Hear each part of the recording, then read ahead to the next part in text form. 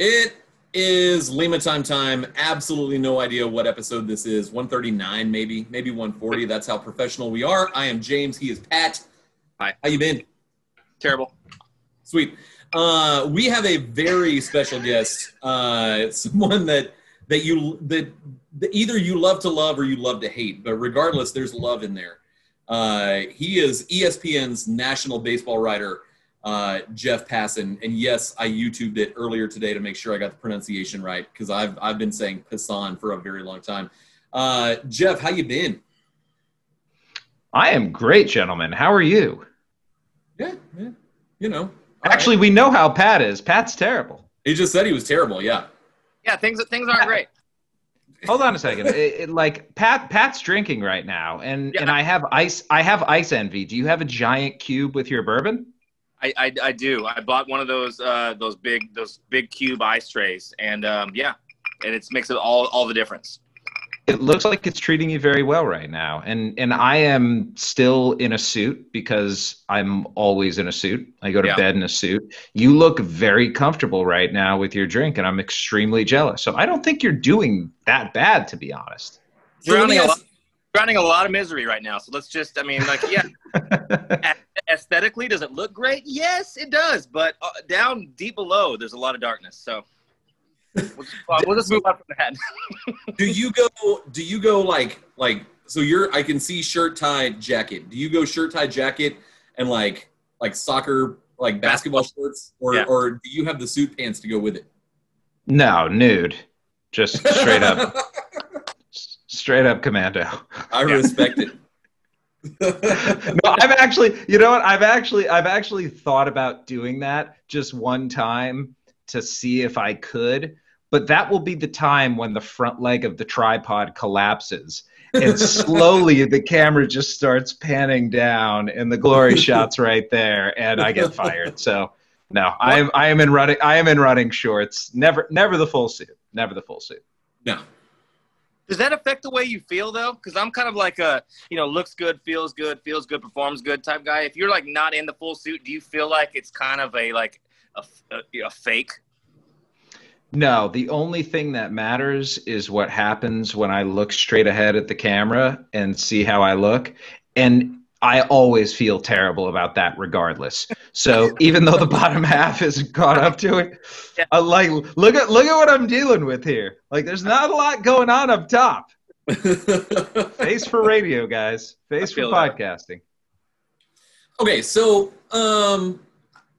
I guess let's get to some of the heavier stuff. Then we can go a little bit lighthearted. So you became somewhat of a magnet because of reporting on the Mike Fiers story from last offseason, aka the bad days. But Pat and I were before you came on. Like Pat and I were talking about how negligent it would be to be like to not report on basically the biggest story and I know Astros fans want to say everyone's doing it, and I want to get to that. And I want to get you on record saying yes, the Yankees and Dodgers were doing it too, and here's how you have proof. And we can dive into that if you want. But what was it like? I mean, when I first saw the story, and Pat, you can chime in. It's sort of like it's the where were you moment. It's sort of up there when the Astros traded for Randy Johnson. Where were you when this happened? Like, what was your first thought when you saw when you sort of saw the story and then thought of the implications of what it would entail? Well, let's go back a few years actually, because I have known about what happened well before the story actually came out. And I don't say that as like a point of pride or anything. It's just I had spoken with people who, not with the detail that Evan Drellick and Ken Rosenthal reported, but the general sentiment that the Astros were doing something nefarious, confirmed by multiple people. I don't know if you guys remember this, but during the whole, I'm blanking, Kyle McLaughlin incident.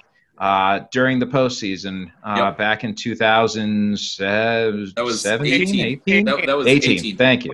God, I lose track. Yeah, during 2018 postseason, If you guys go back and look at the story I wrote that night, it includes a reference to banging trash cans. Like it was the first reference to trash cans being banged, and I had been told by multiple players that there was that going on. Now, the entirety of the scheme, no, I didn't know that, and I didn't print it beyond what I said because I just didn't have enough to go well beyond that. And I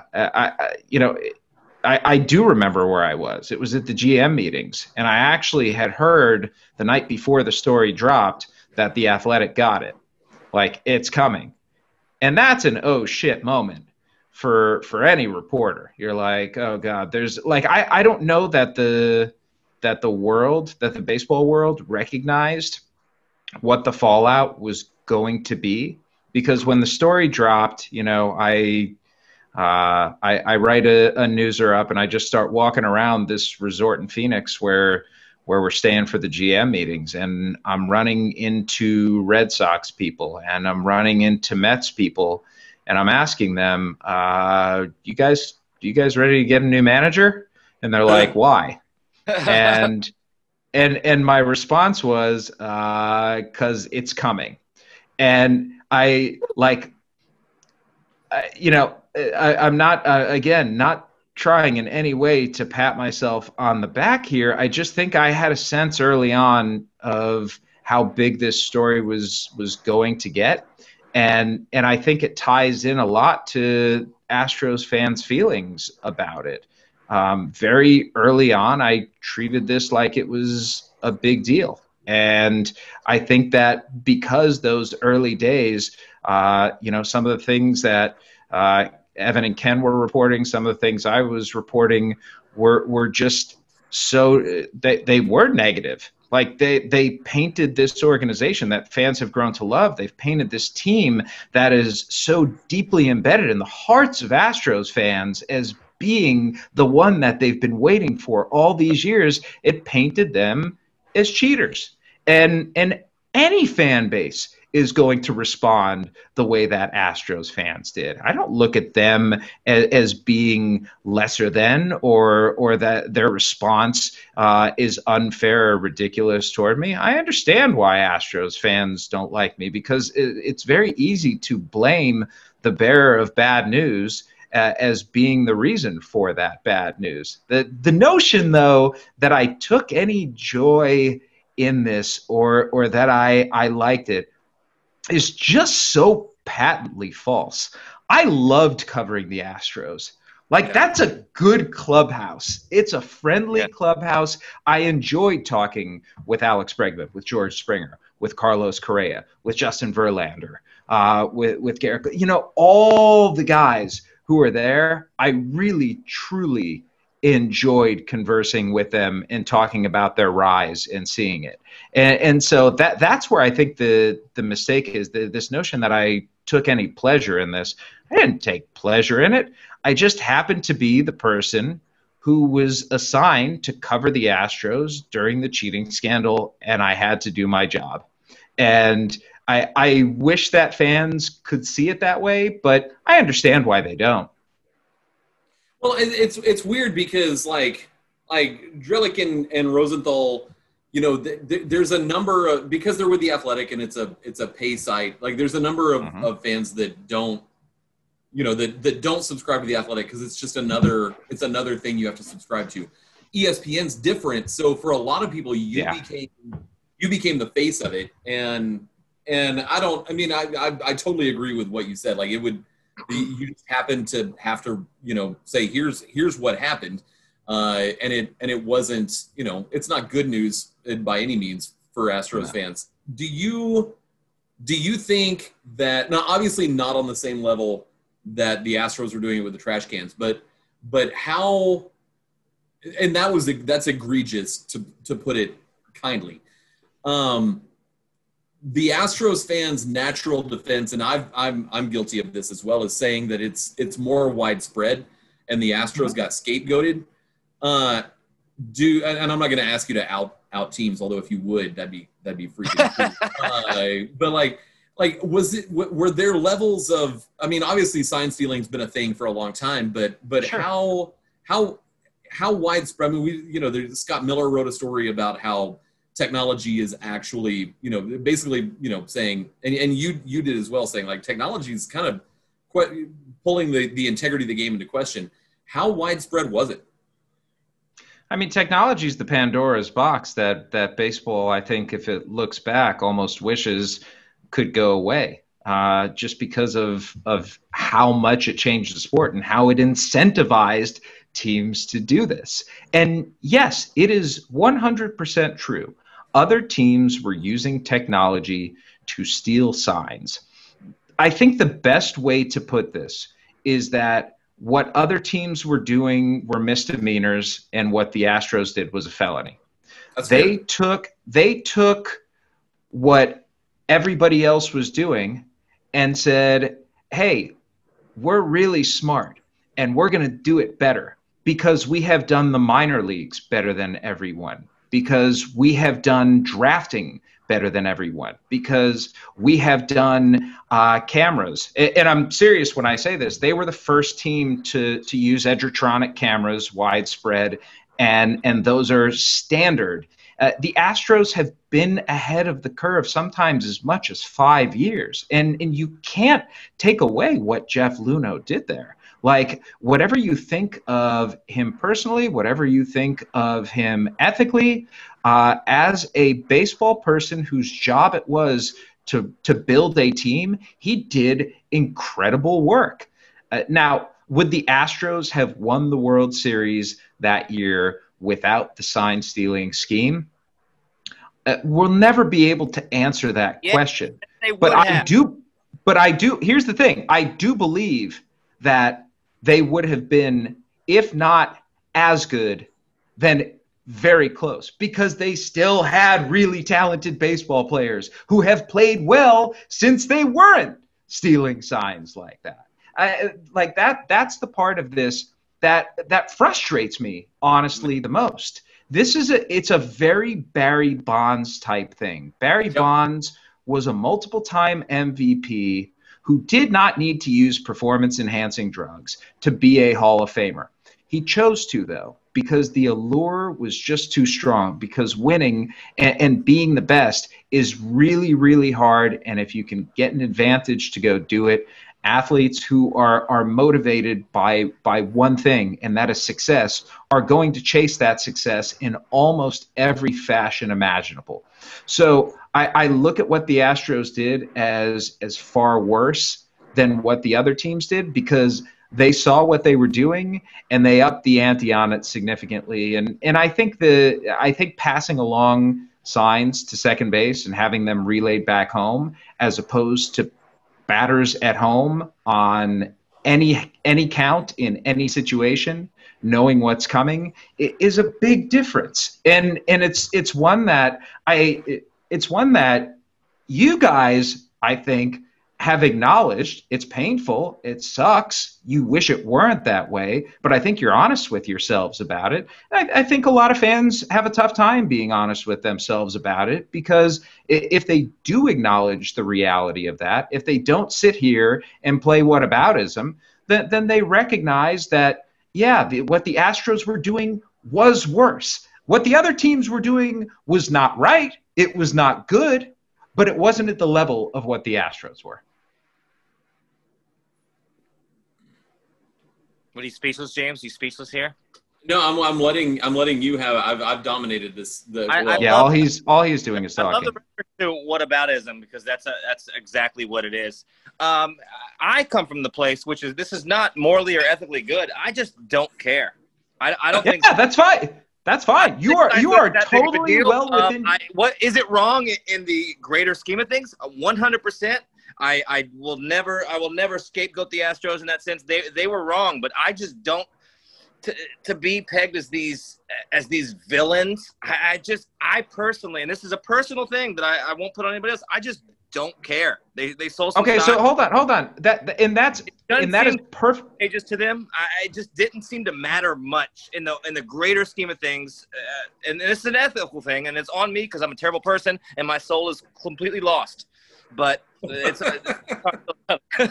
okay. So let's turn this around for a second. The Astros had never won a championship before 2017. You've been an Astros fan your whole life, I assume, right? Yep. Let's say that the Dodgers were the ones who had cheated to the level that the Astros did, and that the Dodgers were caught, and that your championship that you believe the Astros could and should have had was taken away because of a team that was cheating. Are you telling me that you would look at what the Dodgers in that hypothetical scenario did as being, I don't care? Of course not. That's total bullshit. Instantly, they'd be scapegoated instantly. Of course they would. Of course, no. That would be the end all be all. The only reason they lost. No, so I don't fault Yankees and Dodgers fans. Do I think they're a little too whiny? Yes, they're a little too whiny, but they're too entitled. I'd be 100% where they are. So yeah, I don't want to be a hypocrite on it. Yeah, 100%. Oh, you're a total hypocrite on it, but that's okay. Yeah. I'm all right with that. That's who I am as a person, and I can't apologize. Yeah, no. So that encapsulates me as a person, but yeah, I'm a huge hypocrite on everything. But no, so I don't blame them. But yeah, so yeah, you're right. I am being a giant hypocrite. Correct. No, it's funny because I mean, when things started to come out and everyone sort of realized, yeah, this is not good at all. Like it made me think of every time someone mentions the St. Louis Cardinals, and I'm like, ooh, Cardinals, change your password.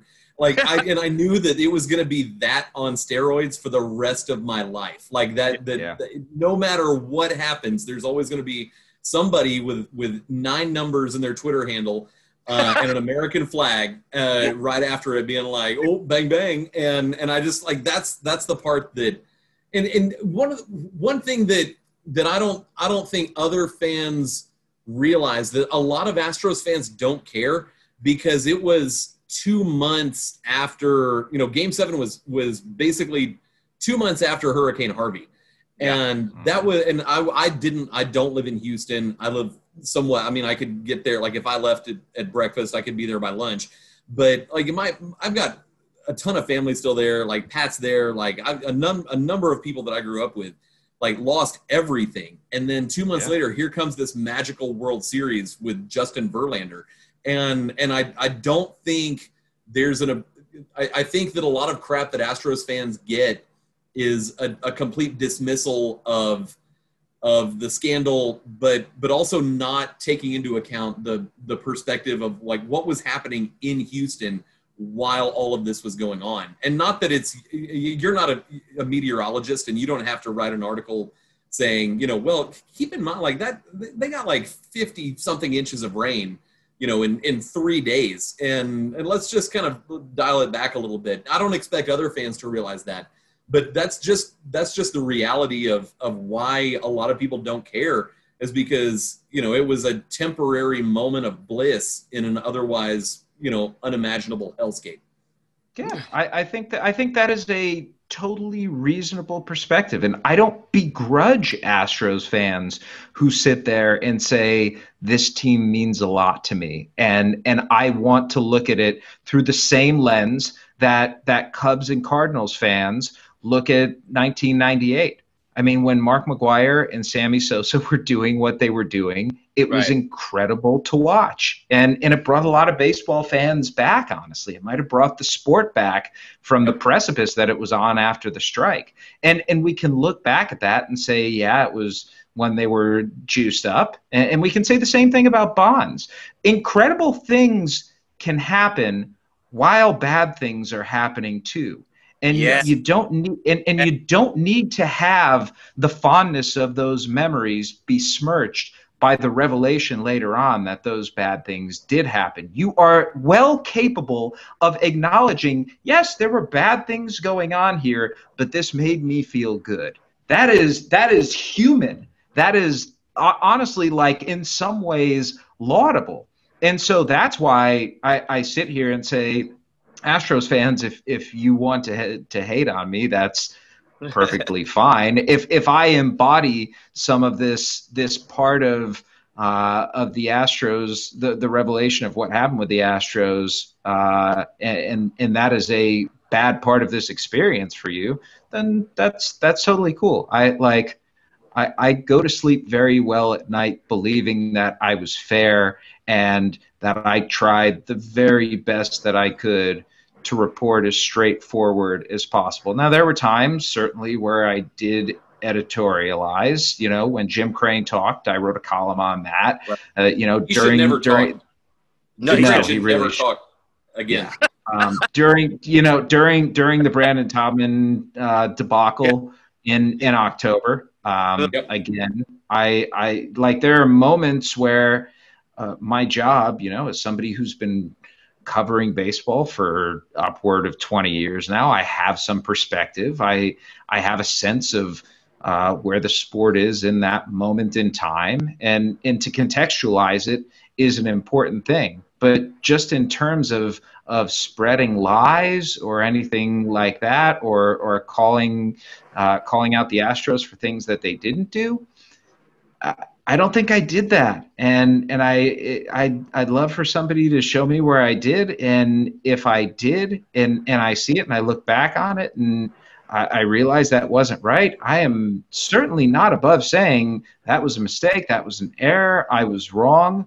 I say a lot of words. I write a lot of words. And the idea that I'm going to bat 1,000 is foolish, because I will not. And that's, as much as I try to make that the standard, it's just not particularly realistic. Yeah, I think that's completely fair. I'd like to move on away from all of these sad, very, very depressing things, and yes, that will haunt my dreams forever, to this. Well, actually, no, I'm incorrect, because this is also a nightmare of a season, given what we're dealing with. So, from one terrible dream to another, I'd like to maybe a lesser nightmare, a little bit less scary. What is your overall impression of the shell that is a season of the 2020? You're a microcosm. Just what do you feel about this season? What is this? What is this? Is my question. What is this? Are you talking just the season in general, or the Astros season? The season. Just what is this? What is happening? And what is this? We don't have to get too specific. As MLB, the 2020 COVID-19 riddled Major League Baseball season. It's an attempt to put on as much of a baseball season as is possible. And it embodies two ideas. One, and probably the primary one inside of the sport, we're bleeding money and we need to do something so that we're not. And two, baseball is better than no baseball. And I think two is something that has been recognized and appreciated by fans. As weird as the Astros season has been, imagine sitting here right now as the NBA is in the middle of its postseason, as the NFL and college football are kicking off, as the NHL is barreling toward the Stanley Cup Finals, and baseball is nowhere to be seen. Right. That is what the 2020 baseball season is. It is it is a Hail Mary into relevance. And if baseball were not around right now, I think it would have been absolutely devastating for the sport. And I'm glad that they're playing. I really am. And it's, there are sad stories happening all around the world right now, all around America right now. And I'm not going to say that baseball is an escape for everyone, but it's like you guys were talking about earlier. When Harvey hit, and the city of Houston was absolutely devastated, sometimes you need an escape. And if baseball can be that for you, I'm happy for you, because you get something every night, unless there's a positive COVID case where you take a week off and feel scared about the house of cards that is this season collapsing. But otherwise, you get baseball every night, and that is it's just never a bad thing. Have you found that players, just in your experience, that players are approaching it differently, given that you have the weird rules, the 7-inning doubleheaders, and just some of the weird idiosyncrasies that they've come up with this year? Do you find that the players are taking it less seriously or taking it any differently than any other Major League Baseball season? So there's a rule in journalism: don't ask two questions at the same time, because if you're asking two yes or no questions and one of the answers is yes and the other is no, then the person answering it is totally fucked because they don't know what to say. Yeah, I'm not a journalist. I'm dressed like a 19-year-old. What do you want me to do? You are a dentist, though, are you not? No. No? I'm not. Dr. Patrick McLellan, DDS? DDS is fake? Smoke and mirrors, Jeff. It's smoke and mirrors. Players are taking it extremely seriously, yes. But they don't look at it as this. I don't remember what your questions were exactly. God, it was. I also don't remember. Basically, I'm just trying to ask, like, how? Okay, let's get this all together. How are the players approaching this season? How are the players viewing this abridged, different ruled season of 2020? I'm not going to say it's like any other year, because it's not. But the notion that they're not taking it seriously, the notion that they don't care, the notion that that this season doesn't matter, or that the championship is going to have an asterisk attached to it. No, not at all. I'll be honest. I think a team that wins the World Series this year is more impressive than teams that have done so in recent years. They're doing this with restrictions like they've never seen before on their lives. Listen, there are millions and millions of people out there who have it far worse than baseball players having to spend their lives in hotels and play a game for a living. But I don't want to undersell the loneliness that there is in some cases. And it's going to be exacerbated in October when they really are stuck inside and are not allowed to go anywhere. That is something that even the strongest people mentally, and I think professional athletes are extremely mentally strong, it's going to tax them.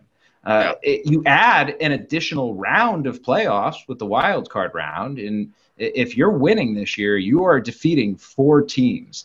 And with the playoff fields in the American League as deep as it is, in the National League as crazy as it is, with anyone being able to beat anyone else except maybe the Dodgers, I find this year the crowning of the World Series champion to be every bit as impressive, if not more so, than the recent past.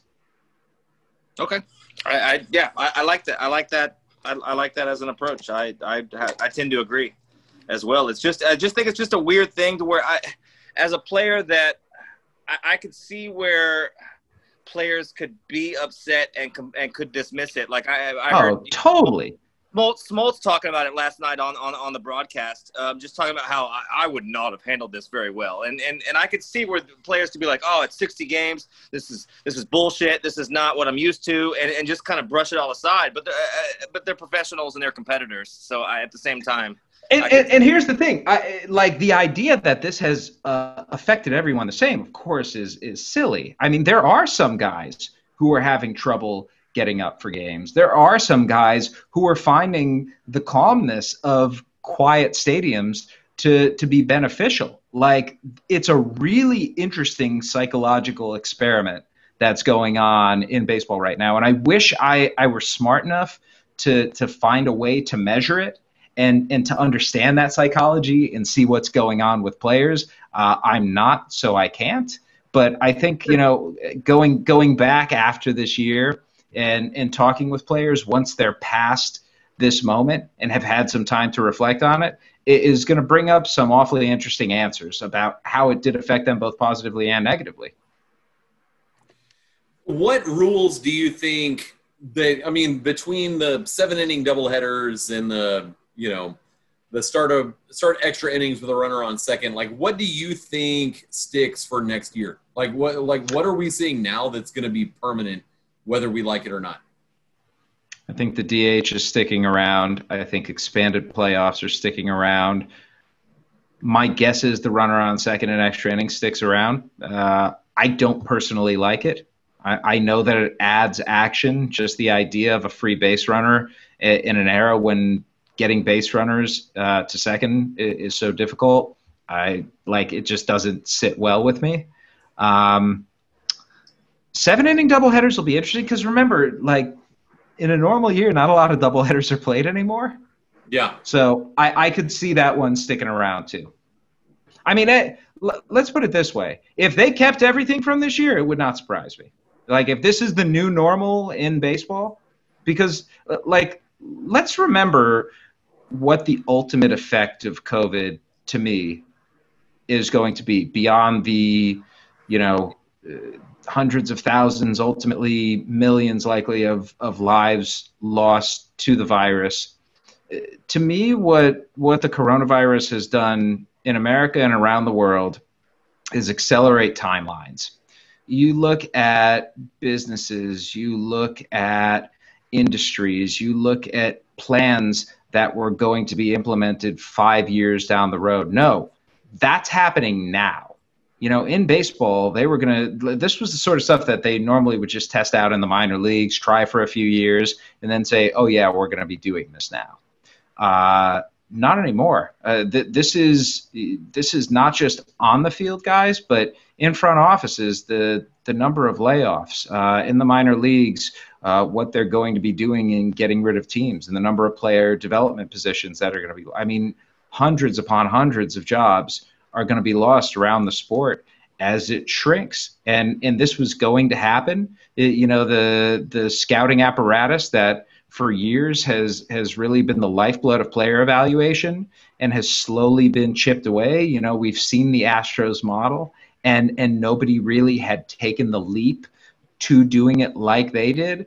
A lot of other teams are going to be taking the leap now. And so analytics are going to become that much bigger and that much more important in the grand scheme of the game. All of these things would have taken years before. Now they're just, snap of a finger happening like that. So no, that's really good. What and I know it's already been like 10 or 15 minutes longer than I said it would be, but you're fun to talk 20. to. Yeah, 20. You're right. You're right. So I have two questions. I have two questions left. Make sure they cancel out each other because he will call you out on that. Yeah, no, I'm not used to that. I don't, and honestly, I don't like it.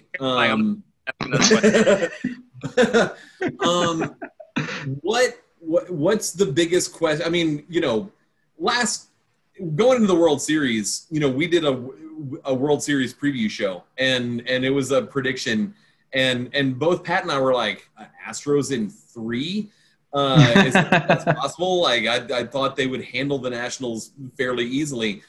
What's the biggest question? Should the Astros manage to hold off the fighting Jerry DePotos? Like, what's the biggest question facing the Astros in the postseason? I mean, it's got to be starting pitching, right? You got Greinke in game 1. Who's game 2? Probably Urquidy and Framber in game 3, if it gets to that. I mean, we don't know if McCullers is going to be back at this point or not. Yep. And then, of course, is the bullpen, too. Beyond Ryan Presley, I know Enoli Paredes has been very good this year. I know there have been other guys who have stepped up and been impressive, but at one point it felt like the Astros were carrying an entire bullpen full of rookies. Yep. Are those the guys that you can trust in the postseason? I suppose that we will learn on the fly whether that's the case, but that is that's a hairy thing to have to learn on the fly. And I don't think I would have used the word hairy if your face were not on the screen right now. Yeah, no, I cover up all my awkwardness with hair. It was like a subliminal thing here. Yeah. I don't have questions about the lineup. I would love to see Jose Altuve play like Jose Altuve, and I hope that he comes off the injured list and is hitting like we know he can hit. But when you have Bregman, who's healthy, and Correa and Springer and Kyle Tucker finally looking like he's going to become what the Astros for a long time have thought he was going to become. The absence of Yordan Alvarez hurts, but it doesn't hurt nearly as much with Tucker doing what he's doing. Right. Yeah. You have a Jose Lima story from what I understand. Can you tell that story, please? 2004. I'm 23 years old, and I had gotten hired at the Kansas City Star to be the national baseball writer. And I had gotten hired to be the national baseball writer because I was cheap, I was single, and my boss, who I loved to death but was a huge asshole, knew that he could just work me to death, and I didn't have anything better to do. I mean, kind of a loser, honestly. Social life. Look at me. I'm not getting married. So he's like I can just take this guy and make him work. So I'm in the Royals clubhouse, and the Royals coming into that season felt pretty good. They had ended 2003 on an upswing. They were hopeful. Tony Pena was like the next big thing manager, and they sucked. I mean, they were like Astros tank years terrible. I remember early in the season, Tony Pena to try and motivate the team, walked into the shower in his uniform, fully clothed, thinking that was going to be the kind of thing that got them going. Instead, he just had wet clothes. And that was like a metaphor for the year for the Royals. And Lima Time was on that team, and he was such a magnetic force of nature. If Jose Lima was in the room, you knew it before he even opened his mouth. He was just this big, bright ray of sunshine. He was like the box in Pulp Fiction, where you don't know what's inside there, but it's just beaming out. He would walk into the clubhouse and he would just yell, "Rice and bean for the coños," and he would bring rice and beans that his family cooked. And so Lima is starting a game. It was either a Monday or a Tuesday, and they had an off day, so I had to get him to write the advance story before that series. And I don't remember exactly. He was definitely critical of the team, saying we need to turn things around. We need to get better. Everyone in here is responsible. I'm paraphrasing, but it was something along those lines. And so I wrote that story, and I come into the clubhouse the next time. I don't know if they had gone on the road or if the game was that day, but I come into the clubhouse, and next time I see him, he just starts screaming at me. It just it was the first time a baseball player absolutely lit me up. And this happens to journalists. This is one of the things that, we deal with back in the days when clubhouses were actually opened. You need to show up in case someone wants to yell at you. That's part of the job. You wear it. It's why when Astros fans say as many bad things as they do about me, that I just kind of smirk at it. It's like, I've been bitched out by better. And Jose Lima definitely qualifies. He is just lighting me up, and the whole team is looking at it. And I was too young to realize that it was completely performative, that even though I had written everything that he had said, and to the point where after this whole dressing down happened, I walked up to Mike Sweeney, who's elder statesman, captain of the team, nicest guy in the world. And I was like, "Mike, he said I misquoted him, but I have it on tape right here. Can I play it for you?" I was such a little innocent bitch. And he's like, "Don't worry, Jeff, don't worry. I believe you. That's just Lima Time doing what Lima Time does." And so that was my first experience right there. Jose Lima dressing me down in front of the team, accusing me of fabricating quotes that I had on a tape recorder right there that I would have gladly played for him or anyone else. That's awesome. Pat, you got anything else? No, it's been a real treat. It really yeah, has we been. want to let's let you get back to your family. Thank you so much. We're not going to add on to this. This has been fantastic. So thank you so much for taking a gigantic chunk out of your Sunday evening, hanging out, and we appreciate you. Thanks. Well, I need to thank you as well for being the, I'm not even going to call it like the sane voice, but like there, I say, here's the thing. I say that, jokingly, I've been yelled at by better, but sometimes it does get difficult to hear it. And when you feel like it's totally illogical and inconsistent, and I try to be a very logical person. It sometimes does not behoove me well because this is not a logical world in which we live. But you, James, have always been somebody who sat there and actually listened to me bitch over DM, mind you. But I have appreciated your kind words and your friendship, and this has been a long time coming, and I'm glad we were able to do this.